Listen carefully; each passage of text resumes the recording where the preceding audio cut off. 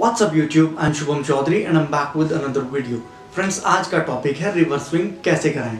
चलिए वीडियो शुरू करते हैं। फ्रेंड्स, आज का टॉपिक है कि रिवर्स स्विंग कैसे कराएं। अगर आपको टेस्ट क्रिकेट में, खासकर टेस्ट क्रिकेट में अगर सर्वाइव करना है तो आपको रिवर्स स्विंग कराना बहुत ही ज़्यादा ज़रूरी है। अगर आपको रिवर्स स्विंग नहीं आती तो आप टेस्ट क्रिकेट में सर्वाइव नहीं कर सकते, क्योंकि जब आप पुरानी बॉल से बॉलिंग कराओगे और अगर पुरानी बॉल से आप बॉल रिवर्स नहीं करा सकते हो तो विकेट लेने में बहुत ज़्यादा मुश्किल होगी, क्योंकि आप एक तो ज़्यादा एक्स्ट्रा एफर्ट लगाओगे और फिर आपको विकेट नहीं मिलेगा तो आपको बहुत ही ज़्यादा दिक्कत होगी। तो मैं आज आपको बताऊंगा कि आप अपनी रिवर्स स्विंग पे कैसे वर्क कर सकते हैं। रिवर्स स्विंग आप जब तक प्रैक्टिस नहीं करोगे जब तक नहीं आएगी, क्योंकि हर बॉलर रिवर्स स्विंग नहीं करा सकता। रिवर्स स्विंग कराने के लिए आपको बहुत ज़्यादा मेहनत करनी पड़ेगी। जैसे आप बॉल देख सकते हैं, आपको पहले तो बॉल पे बहुत ज़्यादा वर्क करना होगा। एक तरफ से ड्राई रखनी होगी और दूसरी तरफ से बॉल पे सलाइवा या पसीना लगा के उस पर बहुत ज़्यादा वर्क करना है। और बॉल जब 30 या 35 ओवर पुरानी हो जाए उसके बाद रिवर्स होगी बॉल।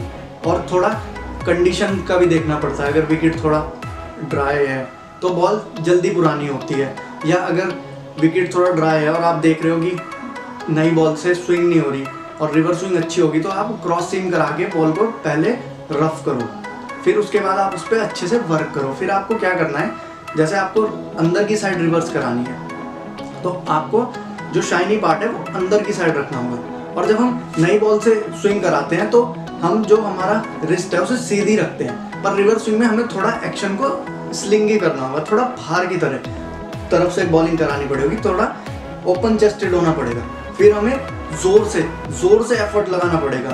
जोर से आप बाहर की तरफ कराओगे, बॉल एयर में तो बाहर जाएगी, पर जब बॉल विकेट पे या बैट्समैन के क्लोज जाएगी तो पड़ के एकदम अंदर जाएगी। और फ्रेंड्स, एक चीज़ बहुत ज़्यादा इंपॉर्टेंट है, स्पीड। अगर आपके पास स्पीड नहीं होगी तो आप बैट्समैन को बीट नहीं कर सकते।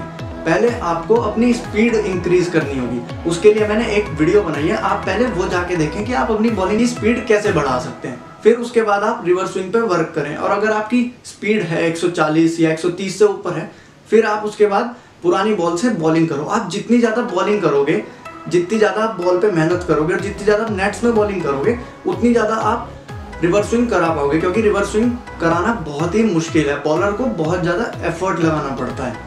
और जब भी आपको रिवर्स स्विंग करानी है आपको बॉल ऊपर फेंकनी है, आपको बॉल को स्विंग होने का टाइम देना है। आपको छोटी बॉल या बाउंसर नहीं करानी, बॉल को वेस्ट नहीं करना।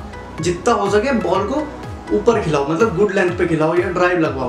बैट्समैन ड्राइव मारने जाएगा जब भी वो बीट होगा। एलबी या बोल्ड होने के चांस ज़्यादा हैं। फ्रेंड्स, वीडियो अच्छी लगे तो लाइक करना, और जो मेरे चैनल पे नए हैं प्लीज़ चैनल को सब्सक्राइब कर दो। मैं ऐसी वीडियो लाता रहूँगा। और मुझे कमेंट बॉक्स में बताना कि आपका फेवरेट रिवर्स स्विंग का बॉलर कौन था।